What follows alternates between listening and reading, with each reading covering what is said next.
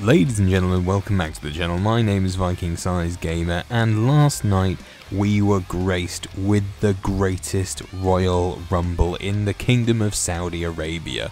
There were many things that happened last night, and some of them were quite exciting and some of them were very controversial. But what I want to go through today for you is 10 ways the greatest Royal Rumble changes WWE 2K19. Now, I know a lot of you are probably thinking, how does this change the game at all? Well, it may or may not. This is completely opinion and conjecture as to whether or not it will make any difference towards WWE 2K19, but the way I see it, these changes could be fantastic if they are implemented, and anything does come of them, just like we did with the WrestleMania video beforehand with 10 ways WrestleMania changes WWE 2K19. This is 10 ways that the greatest Royal Rumble changes WWE 2K19. So why don't we just jump straight into it? So for this, we have noticed recently there has been an upward trend in the amount of matches that have been on a WWE pay-per-view. Not, well, basically including the pre-show as well. You're looking at upwards of 7 towards 9 or even 11. There has been so many more matches, and I'm hoping that this year this gets action in WWE 2K19 with the possibility of having possibly a pre-show on this game as well, because it makes sense to have the extra matches in there if you're going to have an extravaganza like the Greatest Royal Rumble or even WrestleMania, or longer matches like SummerSlam or the normal Royal Rumble. It seems to me like this should be an option of maybe extending the amount of matches that could be in WWE 2K19 for any given pay-per-view at a time. Let's face it, if you're doing the dual branded pay-per-views these days, you're going to need those extra match spaces if you're going to have to defend every single title on this pay-per-view. It's crazy the amount of matches that you have to have just to cover pay-per-views, just to cover the actual championships, just to cover the rivalries. You're gonna need a lot of matches now. You should really be able to put as many in as you want into universe mode, so hopefully this will have it covered. Greg Hamilton has been doing a fantastic job on the SmackDown brand as well as 205 Live and formerly of NXT, and I am a massive fan of the way that he announces for this team. And at the Greatest Royal Rumble he put in another stellar performance, and I am really a massive fan of the way he announces superstars entering the ring. It reminds me of maybe a modern version of Howard Finkel, but I am just absolutely in awe of the way he does this presentation of this. So I would really like it to know if he actually managed to record any new lines for WWE 2K19. It seems to me like he would be a logical choice. Having JoJo announce absolutely everything seems a bit of a pain, and maybe they could spread that out between the announcers on there. Greg Hamilton would definitely be a fantastic choice and addition for WWE 2K19 as an announcer on there. The casket match has been away for a long time now. We're talking years. It's been like 10 years since The Undertaker had actually participated in one himself. So at this point we lost hope for the casket match ever actually returning to WWE 2K19 or 2K series at all. But this changes everything. Now there is a glimmer of hope that a casket match may possibly make it into WWE 2K19. So hopefully with the match that they've just had, there's a possibility that it could get into the game. Of course, it has been in previous versions of WWE games. In the SmackDown vs Raw series it did get removed, but basically the foundation for the game is there. The foundation for this match is there. It is an old code. Whether or not they can update it for this one and change things around, I'm not sure, but maybe they could go back and just remake the assets. The good thing is that this has been done before, so there's no reason why they can't do it again. A 50-man Royal Rumble match completely makes sense. Now, we've had it at the Royal Rumble, the greatest Royal Rumble, shall we say, and now it seems more likely to be in the game. The way they could implement this is simply by changing a few of the options in the match creator. Well, the main one would basically be the amount of participants that you can have in a match. Now, I have pushed this a little bit and suggested it in a previous video that you should be able to change the match participants, the amount of match participants anyway in the game, especially for something like the Royal Rumble. You should be able to have anywhere from 10 upwards to, well, a maximum now of looks about 50.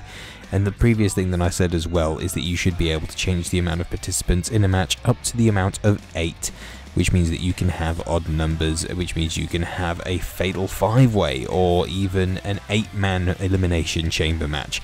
It seems completely logical to me to do this now. This seems to be the key way to implement it, unless of course somebody has a better suggestion. I'd like to hear it down in the comments. Shinsuke Nakamura debuted a new theme and a new entrance on SmackDown last week. Now, while they were introducing the new theme, the remix now called Shadows of a Setting Sun, it seemed like this would be the opportunity for them to show off the video, maybe Joe's entrance a little bit more, and we thought that would be that, and that he just used that music from then on. But it seems now, with the confirmation at the Greatest Royal Rumble, that actually his entrance will constantly start with that music video the way it does, introducing him.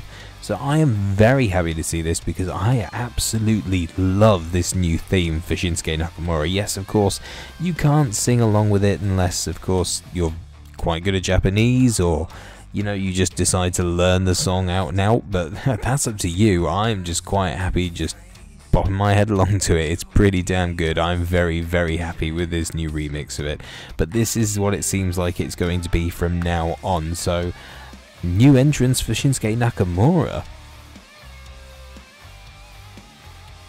As we all know, there were two returning legends at the Greatest Royal Rumble, and that was Hornswoggle and the Great Khali.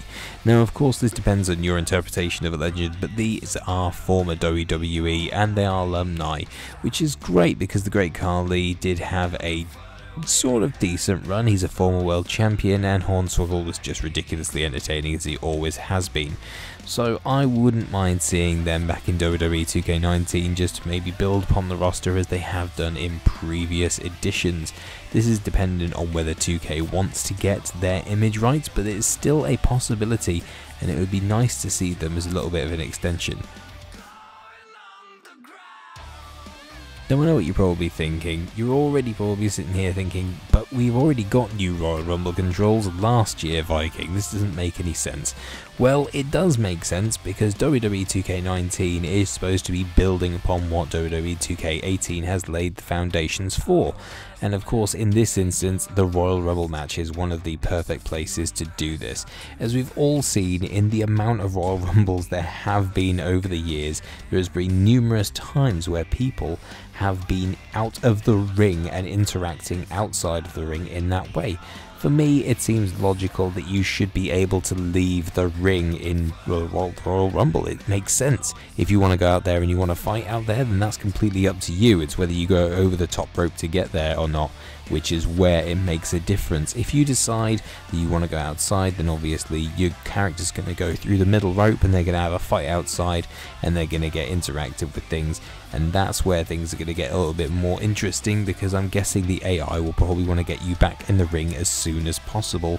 But if you can get out there and interact with people and start beating them up on the outside, possibly use the tables to your advantage, then why not? It seems like it's a logical next step for the Royal Rumble control scheme.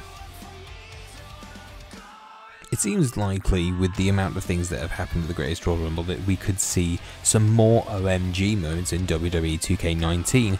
The two ones that I'm really talking about for this year, though, will be the spear through the side of the cage that Roman Reigns performed on Brock Lesnar to subsequently lose the Universal Championship. That's weird. That's a whole different conversation, so we won't go down that route. But the other one would be the absolutely massive choke slam of Braun Strowman just throwing Shane McMahon from the top turnbuckle and through the ring announcer's table during the Greatest Royal Rumble. That was an amazing spot. Both of these spots could be very well an OMG moment in WWE 2K19. Much like you do with super-sized, superhuman big people, basically like Big Show and Mark Henry and Braun Strowman and those guys there, if you do the massive superplex from the top rope, it breaks the ring in WWE 2K18, so why not in WWE 2K19? If you do the OMG moment of spearing somebody through the cage in a cage match, that is just automatically called off. It makes sense, or alternatively it just results in a win, which it should have done for Roman Reigns. But this is just one way of doing it, really. So this is what I think, is that these two moves could be included as an OMG moment in WWE 2K19. It would be so nice to see some additions in there, so this is definitely a possibility. This is Rey Mysterio's second Royal Rumble appearance in 1 year. That is incredible when you think about it. Rey Mysterio has been gone from the WWE for so long now, but he has made 2 appearances for the company in the span of, what, 3-4 months? And that is a decent amount of comebacks that you'd think to yourself that quite possibly 2K may get in contact with him for being the pre-order bonus. That makes sense to me. As a returning legend, we have had as pre-order bonuses, what, the Ultimate Warrior, Sting. We've also had on there Goldberg and this, what was it, Kurt Angle for WWE 2K18. It makes sense for me to bring somebody back who is a legend, who's been out of the WWE for a little while now. Rey Mysterio fits that mold. He fits that character. He is an underdog. He is fantastic to watch in the ring. In fact, he's in great shape for his age now as well, and the amount of torment that he's probably put his body through, the wear and tear must be absolutely unbelievable. But when you think about it, this guy is a perfect opportunity for them to have a pre-order bonus on WWE 2K19, and it's down to 2K to decide who they want to work with. They just have to get the okay from the WWE, and as it seems more and more likely that this is going to happen, I am really excited that he showed up, because it kind of pushes us in the right direction. Mind you guys, let me know down below in the comments if you want to see Rey Mysterio as the pre-order bonus. So a new championship made its way onto the WWE roster of championships, the WWE Greatest Royal Rumble Championship.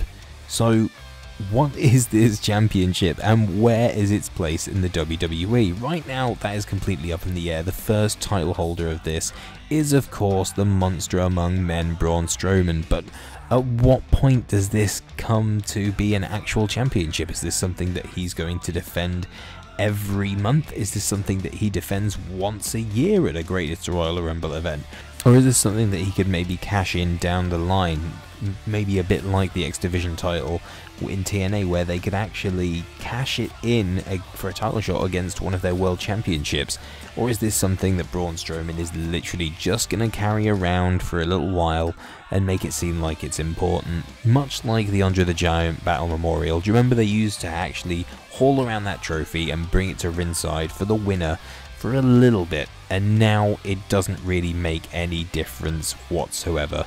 This is an actual title belt though. There is a trophy as well, but the actual title belt, it's pretty nice actually. I'm actually a fan of the design, but where does it fit in? What does it do? How do you defend it?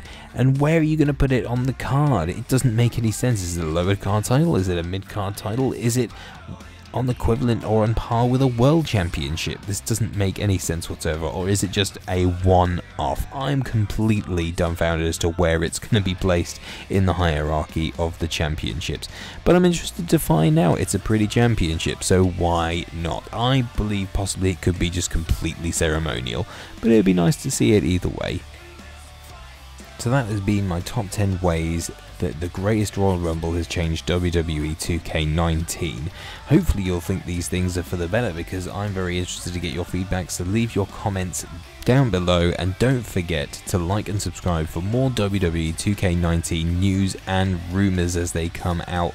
We are going to have some decent stuff coming up. At the end of May, it is going to be when they formally announce WWE 2K19 as part of their financial quarterly calls, and then we'll be moving on to actually getting maybe some sort of cover reveal trailer in June. Join me then, because it's going to be some really good coverage. For now, what I'm going to do is leave you with a video that I basically made a little while ago, hoping that Rey Mysterio would be the pre-order bonus for WWE 2K19. Let me know what you think of that, guys, and I'll catch you later.